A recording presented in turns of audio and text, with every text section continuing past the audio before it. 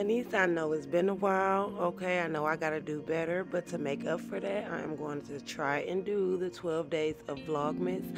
So if you honeys will leave me a comment and let me know which day that starts and leave me some suggestions of the videos, we can get right into it. But let's get into this frontal ponytail, my honey. Stay tuned.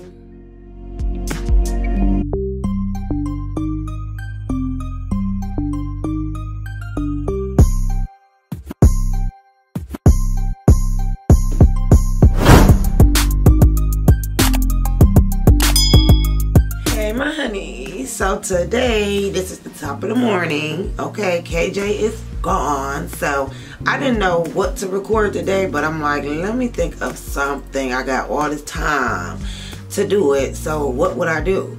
So obviously I need to do my hair, right? So I said, well, that definitely has to be the video, because this stuff got to go. Now mind you, my honeys, I have had a braid pattern in my hair for at least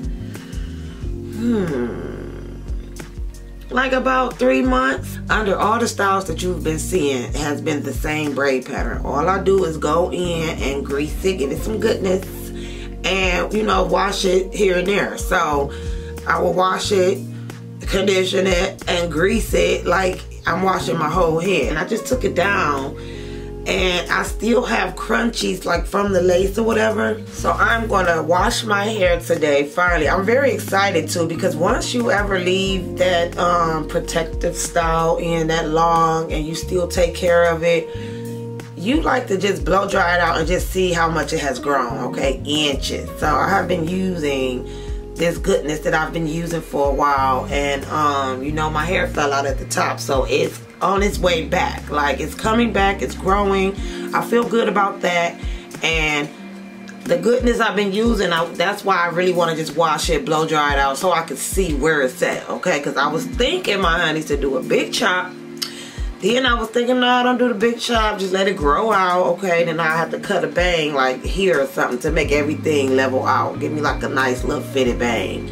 But I don't know yet. So now at this point, my honey, to get that nice, good, sleek looking ponytail, this wax stick, I'm trying to tell you, it comes in handy because it's protecting to your hair. Okay, anytime you putting heat to your hair, it's always better to kind of put a protectant to it. For me personally, my honeys, I take my hot comb and then I go around the neck. Okay, I'm going to go around all the areas that's out to be sure that I'm hitting every area that's out. Okay, I'm gonna go in front of those ears. By the time you swoop back your frontal to kind of blend it with that pony or whatever, that hair is already gonna be sleeky straight on its own. But if you get your hair to kind of match it sleeky straight as possible, it's gonna take a little heat, my honey. So I've already flat ironed it with the protectant, with the wax stick, and then I'm gonna just hit my edges. You know, I'm gonna hit around the edges with the hot comb to get it absolutely sleek, and that way to give you a better blend at the end of the day. Now I know, my honeys, that this may seem like a lot of heat, which it is, but at least it's not being done every day, especially in these winter months, because this winter will tear your hair up if you are putting heat on it every day like that, especially without oils and moisturization. But when you are trying to get a sleek ponytail, heat is very necessary. And also, you want to make sure you part out small sections. I don't think my hair is that thick, so my sections isn't that small, but they're small enough to get as sleek as possible. And then as far as the oils go, it will be more like a heat protectant, you know, being that I'm using so much heat, straighten the comb and flat iron. So with that being said, my honeys, we're just trying to get this as straight as possible so our ponytail can match our frontal. I feel like today we're going to do the stocking cut method with it. So I am going to put the my hair up in the ponytail. Okay, so at this point is where you will need to go in and just mold your hair. At this point, my honeys, that's as straight as my hair is going to get. Okay, I guess it's not trained for heat at this point. I have not used it in so long. Okay, all these protective styles, but it's greasy, it's going to be eating during the whole wear of this style. Then I'm just going to go in with that spray, okay, in those areas to sleek it up. You spray, you brush, and you blow dry, okay? You spray, brush, blow dry. Make sure it's nice and sleek and in place. That's what you're doing. So you want to, if you want it to swoop to the side, you brush it to the side and then blow dry. But make sure you do it before it dries because it's going to be hard. So since we're doing this stocking cap method, okay, I'm just going to clean my little edges off because I got all that grease around there. And you don't want that to mess with your install to the lace. So I'm doing this same process here because I do still want my cap to be stretched, okay? I don't want it to appear to be too bulky under my lace. So I'm just doing the same steps as if I'm just like laying a wig or something like that.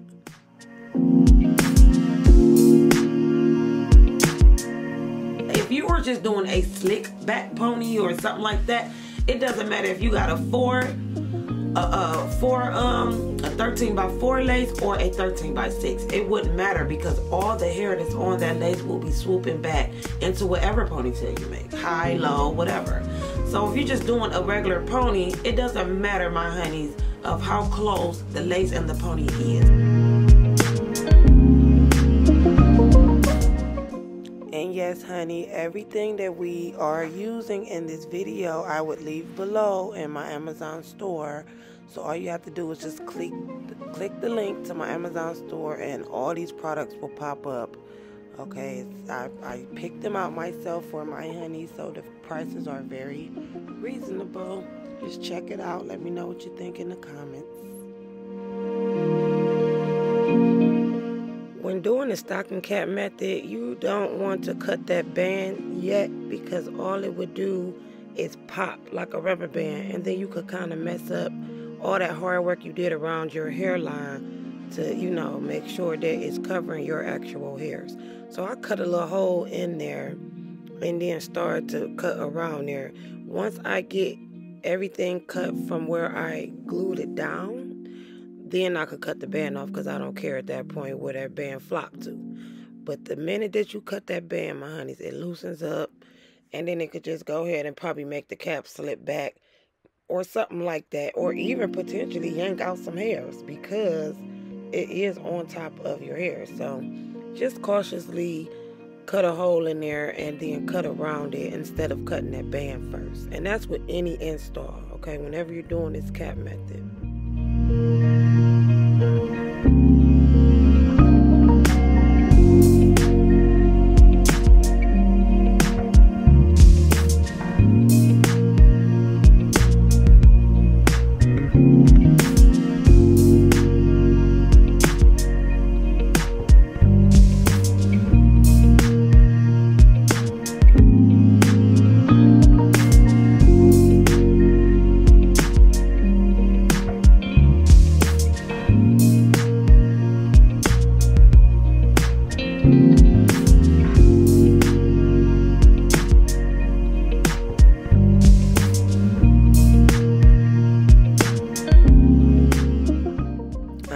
Put my lace over my forehead area where I'm going to be installing, just to see how far down it comes and everything, how it's going to be placed.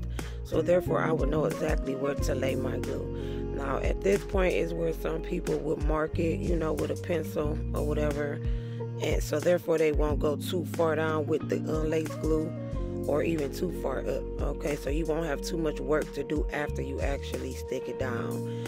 So that's pretty much what I would do there. And this layer here is going to be counted as one layer, but it's also the layer that will be putting down those edges of the cap that has lifted up, okay, due to me cutting it or however. So I do count that layer as well. I used to put the Gots to Be on there, but it takes longer to dry, and I would have to literally put it on one little section and dry that section, put on another section, dry that section, before I would go along the whole hairline, because all it's going to do is not be dry on one side while I'm drying another side and be possibly lifting back. So I like it this way, just to go ahead and use the lace glue, because it dries in seconds. You know, you ain't got to worry about it lifting back or moving around, shifting or anything. So that's why I just go ahead and count it as one layer. and you typically would do anywhere from 3 to 5 layers, depending on how long you want it on. I personally will only do 2. Okay, that's 1, and then here's my second one. Okay, sometimes I do 3, man. You know, sometimes I go over and beyond. But I know I'm not wearing these installs that long, so I don't want to have a hassle taking it off and potentially, you know, taking out edge. Because I know that I'm not trying to wear it that long, so it's on there. And now I got to get it off, and I may, you know, rip out some baby hairs. And you know, we can't afford that. We can't mess with that edge, okay? So I'll just do my little 2 layers and wear it for however long it lasts, my honeys. I'm going to go and use that straightening comb, and then I'm going to put it back, because since I have already cut on this lace and it has already been used, the best way that I can install it is to have all those hairs out my way. I don't need nothing in my way when I go to lay it over glue, because that's just going to make it messy. That's going to mess it up. Anytime you move and shift your lace, my honeys, it messes it up and gives it white looking residues and this and it just don't be perfect. So if you could just lay it on that glue perfectly with no type of extra movements, you will have a good old install. So that's why I just straighten and comb everything back out my way so I can see what's going on. And also, after you straightening it back, you will also be able to see areas that may could use some plucking. Okay, so that's the only way you're going to get a nice natural hairline, is to pluck it that way. I don't pluck it to my hairline. I do not. I pluck it to how it looks natural. Whatever. It's already cut to my head, so at this point, you know, I want certain areas to look very natural. So I'm going to go to those areas and just make them look natural, which is usually my temple areas, when you do those little swoop baby hairs or whatever.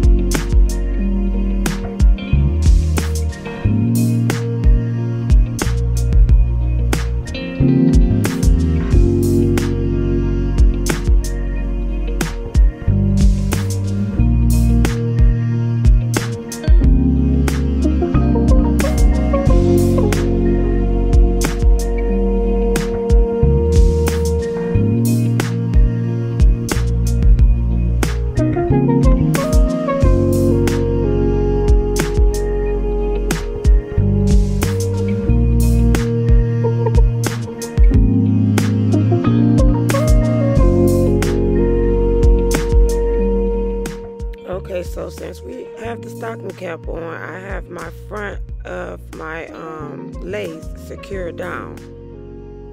You do not have to sew the cap down, my honeys. You don't have braids under there, you know, nothing like that. So you don't have to. But in the case that you are one that wants to feel super secure, that is not going anywhere, you could go ahead and use your pin and your thread and put it through your ponytail. You could do that. Only thing about that is kind of risky, because that thread will probably just cut through your pony, you know. Now you're just sitting there sleeping and moving and shifting everything around. You don't know that it's shifting, but it does when you sleep. And that thread could be tough enough to be pulling on your actual hair, you know, your what I want to call it, the roots. Okay, so you don't need as much. You just, like, that little section there would be the toughest and thickest section at the top of the pony. To go all down along the sides above the ear like I'm doing, you don't necessarily have to do that. You could lock and load it right there, put it in a knot and be done with it, and then proceed to the other side. But you don't have to do it at all. And I'm only saying that, my honeys, because in this video, which I will let you guys know later, but I took that lace off and did the style again, because I did not bleach those knots on it and things like that. And I'm like, no, if I'm gonna do it, I gotta do it right. So I end up doing it all over again, and I'm like, you know what, I'm not about to waste another cap and go through that. So I didn't even use a cap, and I had that style in for like almost 2 weeks. So that's what I'm saying, it's either or. Okay, this video is pretty old to me, but new to you guys, so I'm gonna keep it 100 with my honeys, and you know that. So yes, I dubbed back in, did it again, did not use a cap. So this step was very unnecessary, but I'm still going to show you because maybe someone wants to try it, and here it is. Okay, it did not take my hair out.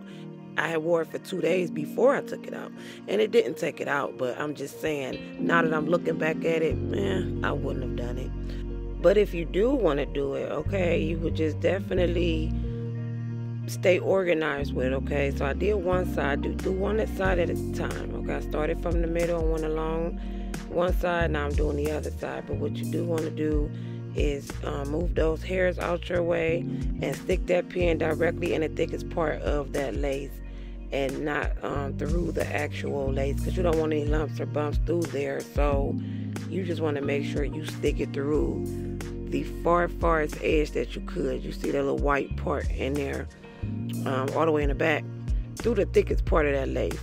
And then you just go ahead and cut it off, okay? So you want to make sure you stretch your lace out too, so therefore when you sew it, that it's not lumpy and bumpy as well. So you want to pull it from ear to ear as good as possible, just to make sure it's flat, a good flat foundation.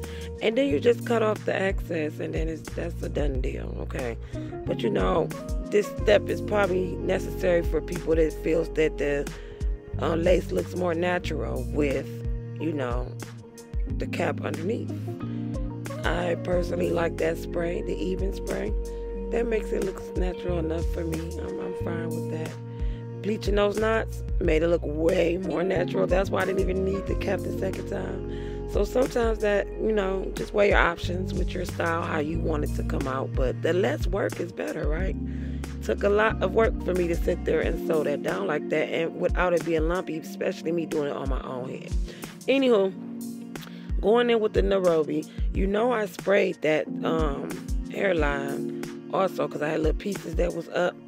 So that's kind of extra security as well. But I feel like that spray could interact with the actual glue. That glue will give you a long wear depending on how many layers you do. But once you go putting that spray to it, it kind of makes it more crunchy, and your install may not last as long as it would with just the glue. So to actually spray just the areas that was lifted, okay, fine. But you could ultimately go in those same areas with just some more glue. Okay, and then let that dry, and then it will be a longer install, because you see how crunchy it was when I took that cap off. Only thing you got to do is put that mousse to it. That crunch goes right away. That's why whenever I do spray, I comb through before I dry it or even put the band on it. So I would spray the area and make sure I comb it all through so that it won't be too crunchy and bunched up, okay, and wrinkled looking. Then I just proceed in to do the baby hairs, which will also help make that lace look natural, especially with any type of white areas or whatever. You know, it helps kind of get rid of that or dull it out. And then whatever's left, you make it just wipe off. But usually the mousse does it for me, and it's like a done deal. So now it's like, take your time, do them baby hairs, and go from there, my honeys. Once you get your frontal in place, my honeys, okay, you got it glued down, you got the back secure, however, okay, you go ahead and you throw everything back up into your ponytail, whether you got a high pony, low pony, whatever. You kind of comb your frontal into the style, okay? Make it the style. And that way, when you go in to do the baby hairs, you're doing them accordingly to the style. So once I lay my strip over those baby hairs, I don't have to go back in once they're dry and try and make the style, okay? And blend it with the style. I comb my frontal up to my ponytail. So that way, the ponytail is not done yet. You know, the ponytail still needs fixing and all of that. But we're going to get them baby hairs out the way. So that way, once we put the edge strip on there, all we're going to do now is work behind that, okay? Just to go ahead and get our ponytail nice and secure and tight and right, okay? So these are just steps that it's taken to get this style to come out properly or whatever.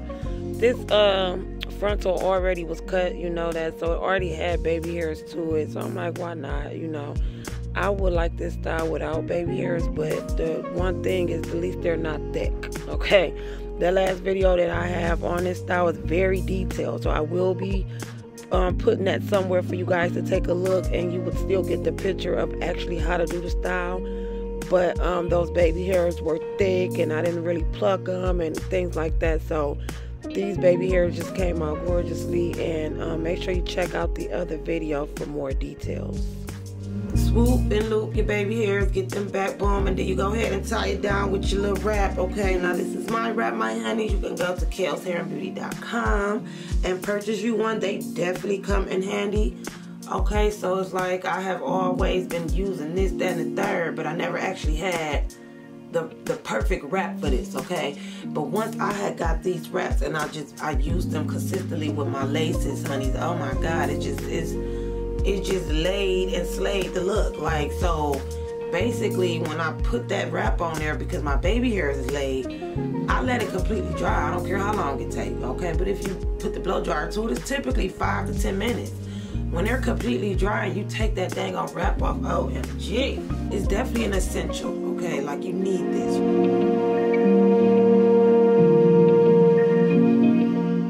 So this is the part, my honeys, where you know I like to keep it nice, raw, and uncut. Okay, this is where I went back in and redid the hairstyle after like 2 or 3 days.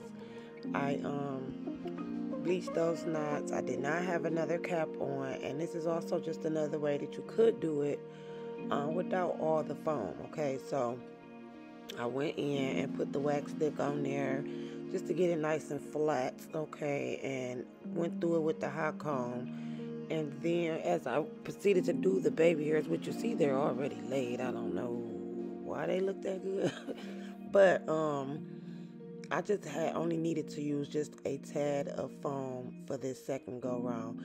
I'm blending that with my actual hair as much as possible, okay?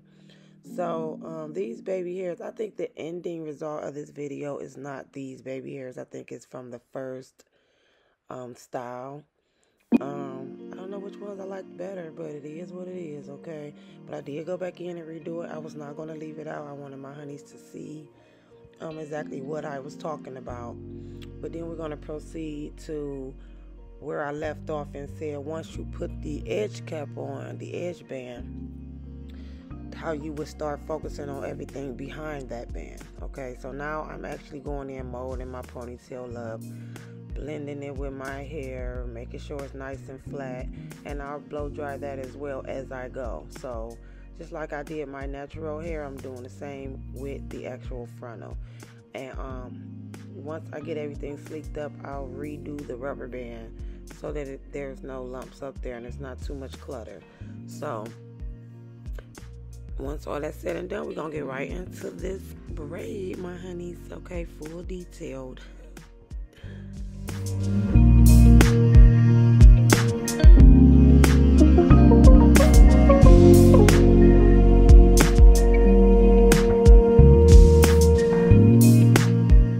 I'm using easy braid hair today. That is 36 inches. This is the hair that I recommend all my clients to get when they're getting the braided style.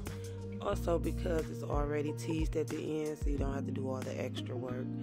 So I'm using 1 pack, and I seen this method on YouTube and fell in love with it. So you just bust that pack down and put it along your head from forehead to the back, and you use that back piece and wrap the ponytail around. Now since I'm doing it on my own head, I am just trying not to mess that hair up and get it nappy. We already know how synthetic hair is. Once it's nappy, it's a hot mess. Okay, I'm gonna throw the whole pack away. I'm not about to sit there and go through that. So I'm being gentle and just trying to actually pull it through, but not even really pull it. Just let it kind of fall, gravity pull it, something, okay? So it worked out. But then once I have it, the ponytail on there tight enough, then I'll just bring everything back. Now also, me doing this on my own head, my honeys, I had to not do the braid so tight and pull on it, because then I would have been detaching that from the actual frontal and it wouldn't have looked it right. So I like to go ahead and wrap my piece to hide that rubber band and everything, you know, right here at the beginning. Usually you would just take the piece out, do the braid, and then wrap it. But I'm like, it's all synthetic, it's gonna all come together, whatever. So I just do it all in one whop and get that on out the way, and then proceed to do the braid. And like I said, you know, I don't try to pull on it as much as I can help it, okay? Gotta have a strong arm for this, but as much as I can help it, I'm not really pulling on it. And then as you can see, your hair will be in there, so it's shorter than the rest. You have to tuck it. You have to just try to braid it and tuck it underneath the synthetic as much as possible. If you're doing it on someone else's head, you can actually see what's going on, but like I said, I need to get me a mirror for the back, but I pretty much knew what I had to do and what was going on, so I just was kind of winging it and going for it with a blind eye. But yeah, I went and made 3 sections of that hair, just breaking it down, not actually pulling on it, because like I said, once it's nappy, it will get frustrating, and I'm doing it on my own head. Them arms will just give up, okay? And then I'll just be throwing the whole style away because I'm not about to go through that. But that's the hair that I was saying. You got to tuck it under, get it out the way so it's not visible. And then once I start forming my butterfly braid, okay, those hairs will stick out a little bit because I'm pulling on it, you know, and it's shorter than the rest. So you don't want to make your braid tight because you got to go in and pull these little pieces out. If the braid is too tight, then you won't be able to just go up the braid, okay? But if you do it too tight, I'll show you in a second what you have to do to at least get up to the top of that braid, okay? But for now, you are pulling out these little sections from the edge of the braid. So do you see how skinny those sections are? That's only how much hair you want to pull because it's going to form that wing as a butterfly, right? So if you go in and just pull on that whole section, you're just going to make your braid fat. It's just going to start to get fat, and you don't want that. The braid is going to get fat anyway. As you can see, it's getting fat. So, and as I'm pulling on it, you see how the braid towards the bottom is like bending up. That's what I mean to say, you know, that braid right there may be a little bit too tight, which is fine. We're not going to let that bother us, okay? So we're going to continue on up until we can't go anymore. That's usually typically what happens when the braid is too tight. Eventually, you're not going to be able to just smoothly pull pieces out like that. So once you get up to that point, you have to go back down to the bottom and start loosening some more to give you some leverage for the top piece. You know what I'm saying? So we'll see that in a second. But now I'm getting up there to that part. You see how my braid is just really getting fat? That means it was hard for me to actually pull those pieces. So I'm starting down at the bottom again, which is going to just be loosening it up for me to start working with the top more, okay? You may have to do that a couple different times, my honeys. If it gets too tough to pull one little piece and the braid is just getting fat and not showing no wing, go back to the bottom and start loosening it up some more. But to get around all of that, just don't do it tight ultimately, okay? Just don't even worry about making it tight. Just make a loose braid and it will start to be butterfly. That is beautiful to me, you know? And then I can go down to the bottom some more and start loosening more just to equal out that braid so it don't be too skinny on the end like it just was. But I said, you know what, I'm not going to even worry about it. I like it just like it is, and I'm doing it on my own head, so that looks good for that reason. And boom, bam, we got some jewelry. Okay, if you have not already, please go check out KellsHairandBeauty.com. Order you some hair accessories, my honeys. It never hurts to just throw twos and fews in your braid or ponytail and bring it out, okay? And yes, my honeys, it is definitely a vibe, okay? I purchased this headband at my local beauty supply store, and it was $15, my honeys. And if you like how this hairstyle came out, okay, please leave me a comment, like, share, subscribe, okay? You do not want to miss what we got next coming in Kells Nation, because I'm trying to tell you that when I come to spill, okay? I don't play no games. I don't hold back. So please make sure that you subscribe, tell your friends, tell everybody that you know to come check out old Kells, okay? Because you know you can't get enough of it. I'm just playing, my honeys. I'm hollering. But anyhow, make sure y'all go check out the website, okay? It's just the basics, lashes, and some more other insider things. So please go check it out, KellsHairandBeauty.com. Let me know what you think. And also, when you get there, leave me a message, my honeys, because I talk to my honeys any and everywhere we are, okay? Also, I'm trying to do the 12 days of Christmas, which is, I think, the Vlogmas. So leave me a comment below and let me know what day does that start. And also leave me a comment letting me know what videos we should do. We will have 12 of them. So at this point of the video, I will see my honeys on the next one. The next one.